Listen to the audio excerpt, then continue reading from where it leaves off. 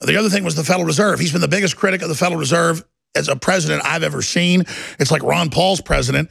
He's making them cut interest rates. He's put new people in at the Federal Reserve. And he's talked about abolishing it, so that's really, really exciting.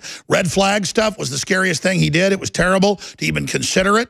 I knew what his tactic was to take the steam out of them, and have them admit they want total gun control, which was his plan to trick them into saying what they wanted. I still don't like that type of deception. And so, you know, the globalists legitimately don't like Trump. And they're legitimately persecuting people that support him. So when I'm getting persecuted, I know I'm doing the right thing. I've never been persecuted like I am now for supporting Trump. So he's got his problems, and you know, I'm not a Trump cult member, but I mean, I think obviously, ask him this: who would he like to replace? I mean, who would have been better than Trump in the last election? I'm not into lesser of two evils. I'm just saying, my goodness. He's saying, in your criticism of Trump, is there another candidate that you think would be better? Is there anyone else better than Trump that you'd like to see or rather see?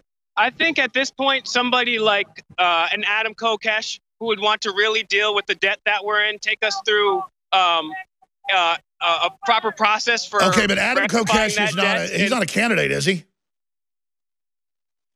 Is Kokesh running in 2020? Yeah, he's running for not president. Yeah. So he basically wants to basically take us through resolving the budget and then breaking things back down. Hold on. So he's running for president. Is he affiliated with any party? He's trying to get the Libertarian nomination. Okay.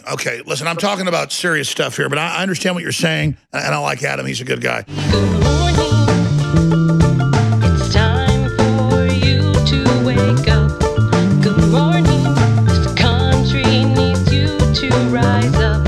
Good morning. The government is more than corrupt.